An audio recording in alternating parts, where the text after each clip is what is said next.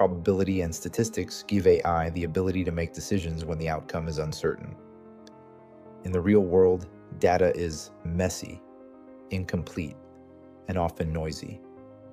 Machines need a mathematical way to handle that uncertainty.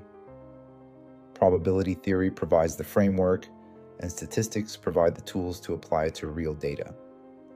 Every AI system that makes predictions is essentially dealing with probabilities.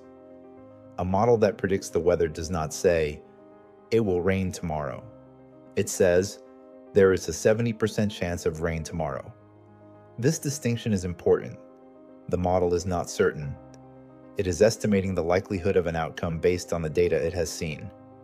In probability theory, a random variable is a quantity whose value depends on chance.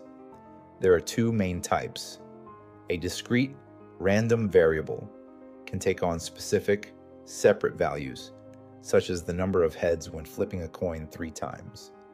A continuous random variable can take on any value in a range, such as the exact temperature tomorrow. The behavior of a random variable is described by its probability distribution. This is a mathematical function that assigns a probability to each possible outcome.